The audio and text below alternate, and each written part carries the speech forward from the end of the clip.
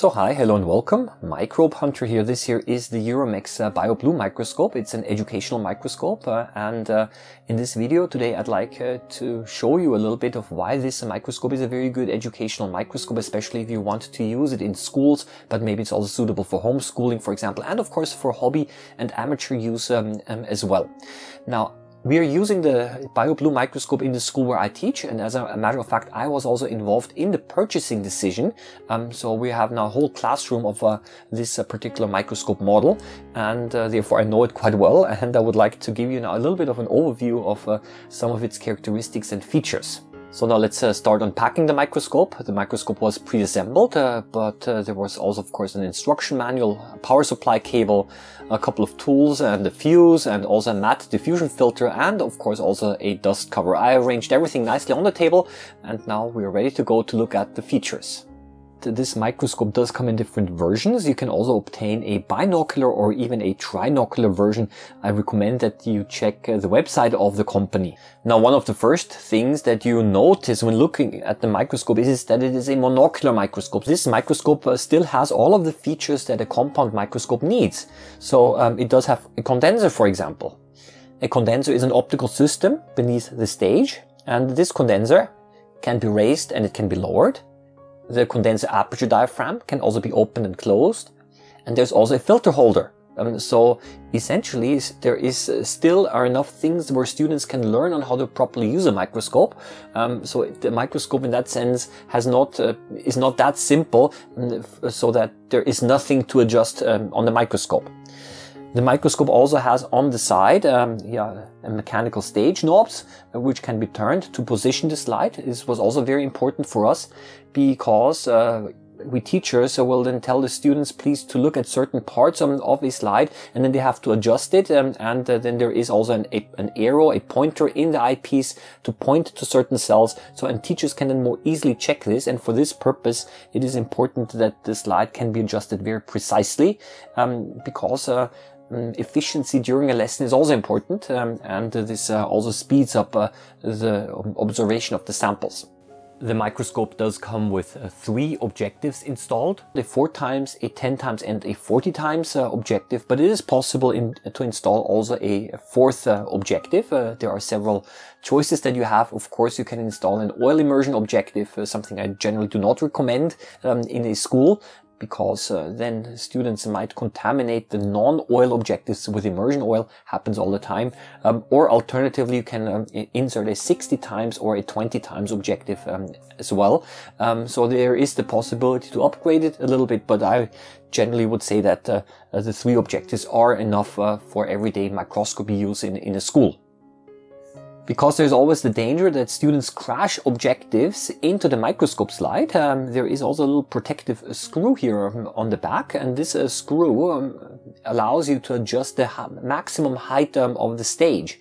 And currently it's adjusted in such a way that even if you use the 40x objective, and if you turn the coarse focus knob all the way to the top, there is no possibility for the objective to crash into the slide. So this is an additional protective mechanism that makes sure that there is no damage done to the microscopes. Being a compound microscope, of course, it is equipped with a coarse and a fine focus knob, but really there is not much that I can say about these. Now, the slide holder can also be easily removed by removing simply 2 screws. There are no tools required to do that, and this of course makes it much easier to clean the stage. The microscope also comes with a built-in power supply, so there is a transformer built in. This means that there is a very stable connection to an AC power supply. However, it is also possible to operate the microscope with batteries. This can be important if there is no power supply at the tables where the students sit, and this makes it also possible to use the microscope in a classroom settings. Let's say there are 20 or 30 microscopes in a classroom, but not 20 or 30 power supplies, then of course it's still possible to use this microscope. The LED can also be adjusted over here, the LED brightness, so there is the main switch in the back, but the brightness can be adjusted here by turning a knob on the side here. The LED is also easily accessible, so should there be the unlikely necessity to exchange the LED, then this is of course also possible. Yes, now let's have a closer look at the head of the microscope. It can be rotated very smoothly. That's also quite nice because sometimes two people will be using the same microscope. So the microscope will be standing between two students, and when one student wants to look at it, he or she just turns it over to one side, and then when the other student wants to look at it, it's put over to the other side. So very nice. And also the eyepiece is student proofed. This basically means that there is a tiny screw here which prevents the eyepiece from being taken out. Yeah, so you see that the microscope is specifically designed to be used for in an educational setting, but I'm quite sure that people who want to use the microscope for hobby purposes as well amateur use will also be very happy with this model here. I now connected a mobile phone to the microscope using a mobile phone adapter, and I'm now basically recording what you see directly through the eyepiece.